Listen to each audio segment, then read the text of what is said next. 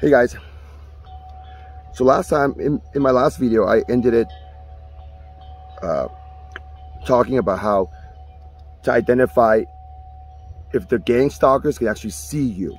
Okay, now let me start off by saying the gang stalkers are in the physical. Okay, I talk about they're not the people in public, they're not your neighbors, they're not the people you go to stores, okay? But I never said they're not in the physical. They are very, very much in the physical. And I will explain soon. But for today, I want to talk about, can these gang stalkers really see you? I started 2 videos ago, I talked about how, when I was in Maui, I talked about how voice to skull, they know what you know. So anything you try to plan, they will know. Anything that you don't even talk about, they will know. Whatever's in your head, they will know. Okay? And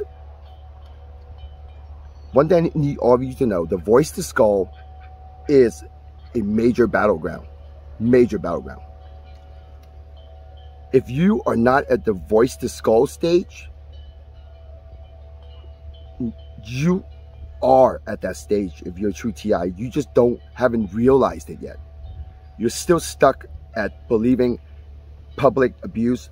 Out in public, you get harassment from people across the street. You get harassment from someone you just walked by and now they're talking trash about you behind you. I mean, if you still at that stage, you haven't been really following my videos, and you really need to open up your mind, because they really got you stuck, because you ain't gonna elevate until you discover what's happening. Every time you discover something, they're gonna give you a new way of countering, and you're gonna be able to keep countering, using, discovering, and you'll get better and better and better. But until you keep going up, you're actually really just stuck believing as people in the public. Okay? And when I say they're not people in the public, I'm not saying they're not in the physical. They are very much in the physical world. Okay? Very much in the physical world. I will get into that later. But for now, can the gang stalkers actually see you? Well, in the beginning, I also have the same questions in my head. You know, like, how do these people know what's going on? Because if I'm brushing my teeth, they're like, oh, you have bad teeth, you have no teeth. Or if I'm watching something, they'll hint to me that what I was watching, you know? It's like they'll throw these hints in there. It could make me feel like, man, they can see what's going on, you know? Like, and that's why for the longest time I would think someone snuck into my place and installed these super advanced cameras, and I would go around my place with the analog little radio, handheld radio, try to find any statics. I would get a flare. There was a infrared flare at the company. Try to see if there's any signs of like heat, you know, because I imagine no heat will generate from these, right? And then I was like, how can they always kind of trick me or tease me about they can see me, you know? But then there's also times, the first time I really realized it is, I'm just gonna close my eyes. I close my eyes and doing some chant. That's when I realized things are a little different. As soon as I close my eyes, that's why I noticed they get pissed off, as if now they have no visual. Yes. So I just sat there talking trash for about an hour. Every time I hear them, I'll talk trash using my head. Respond to that voice, talking trash to it. It'll be the same. Same response of any direction it comes from, I'll talk trash. Same response. And one day, I was so pissed off, I was like, you know what? I'm tired of this. Why don't you guys just tell me if you can see me or not? Why don't you guys prove it? What benefit do you get just kind of teasing me, making me not believe that you can see, but yet don't know if you gang stalkers can see me or not, right? I'm just kind of like right in the middle, like, can they see? Can they not see? Oh, and one time I was at a restaurant, I got the change, and there was a a special kind of looking $1, really cool $1. I was just gonna leave it there for tip. And then one was like, get the dollar. So I look at it, this $1 bill, and oh yeah, there you go. It's really unique. It was like strange looking print. No, just kidding. It was a star note. Okay, it's hard to find $1 star notes. It's poor condition, but it's still cool. Like I couldn't believe it. It was a $1 star note. I was like, oh, cool, wow. I didn't notice it. They did. What does that mean? Can't they see? How do they know? Some of you out there might be like, oh, they purposely planned that there. Yeah, true, you're right. But they can't, because I know what they are. They know what you know. They also see what you see. That's why when I close my eyes, they're pissed. Now, here is what I did to confirm it. I was thinking, what is the most fair way to confirm, to do a test on these guys, to call their bluff, and have them prove to me they can't see. They can't see me. I was thinking, what is a good way? What's a fair way of doing it? And then, boom, I realized it. You know what it was? I reached into my pocket, grabbed a handful of change, because I tend to have a lot of change in my pocket. A handful of change. I walked to a tabletop, clean tabletop. Not look at how much change I have. I looked away. Put the change on the table without feeling too much, you know, because you don't want to have an idea of what's what coins. You just kind of spread them out flat, so nothing overstacked. And then I walked away. So I'll give you guys the time you need, but when I come back, I want to know how much change is on the table. So I went away and do some stuff, you know. This was a couple years ago, okay? This is a couple years ago. And I'd forgotten about it. And then eventually I remember again. So I walked back to the table without ever looking at it. Don't even look at it once. And I called them out. No one said anything. That's when I started talking trash.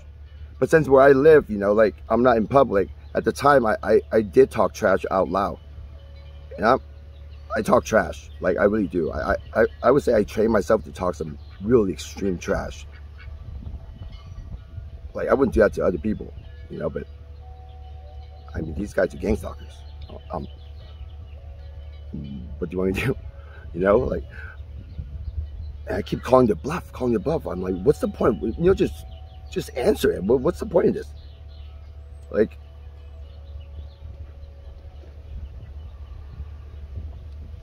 they never give me an answer.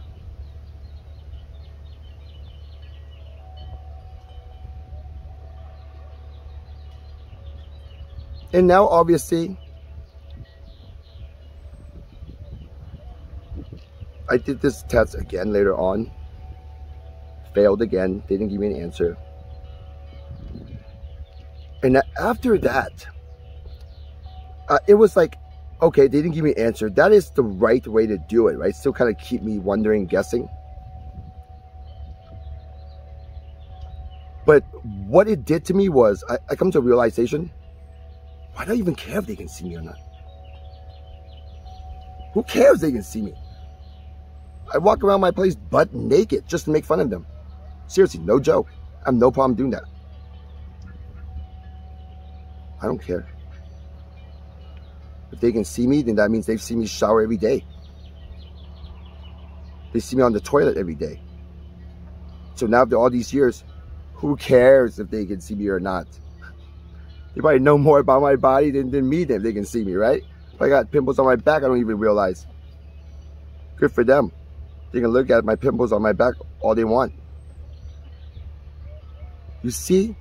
That's the mindset you need. Don't get too caught up on, oh man, they can see me. Where are they? Where are they? I gotta find out. Who are they? Don't get caught up in that.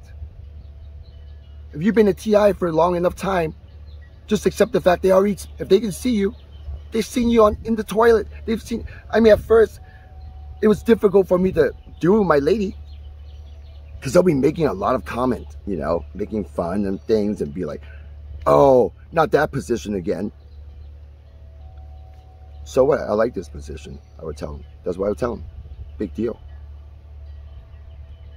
Sometimes I would just make some over dramatic sound, you know, because if they can hear me, to go making those, you know what I mean, like sound, you know what I mean. To me, it's funny.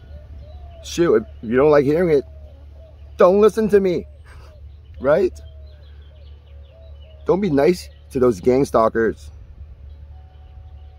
Who cares if they can see you? What, are you about to commit some major crime? And you don't want them to see you when you're doing the crime? What?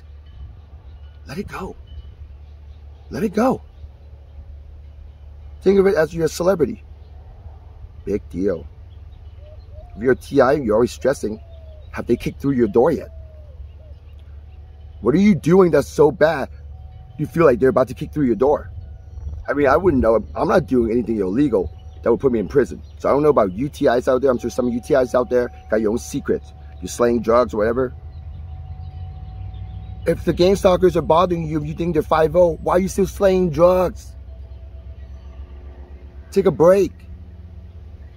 If you know they're using that against you because you feel guilty about what you're doing, then stop doing it. Take a break from it. You're doing something illegal and they're making you feel like they're about to catch you. Well, guess what? They already know you're doing it. So why are you still doing it? And putting your whole body in fear. And then now next thing you know, you're just doing it and just to go to prison or what? You make it easy for them. Because what? They already know you're doing it. So now they're just messing with you. If that's how you think, just messing with you, they already know you're doing something bad. Then stop, move out the country, go somewhere else, right? If you believe they're gonna get you so badly. But if you research, a lot of TIs go through this for 20 years, still think the helicopters above them are spying on them. Nothing's going on. You're not going to prison. Once you realize this, the next stage is the battle of voice to skull. That is the major battleground. I'm going to focus on this for a good 10 videos or so. Sorry, guys. I'm going to psychology. Ran out of memories, had to delete some files, but voice to skull is going to be the battleground. And I hope you guys, the TIs out there who's watching this, and you're disagreeing with me, you think I don't know what I'm saying, just calm and watch some of my videos from beginning to end. You gotta have that focus and pay attention from beginning to end, because a lot of my good advice comes from the end of the videos, because that's when I'm actually warmed up, and then towards the end I tend to kind of give some insight in there, just really good and helpful. If you are not at the voice to skull stage where you actually understand, tell the difference, then one day I hope you will. Because if you don't get to that stage and you don't own that stage, I don't even know how you're going to exit gang stalking. Because it's just fear everywhere you go.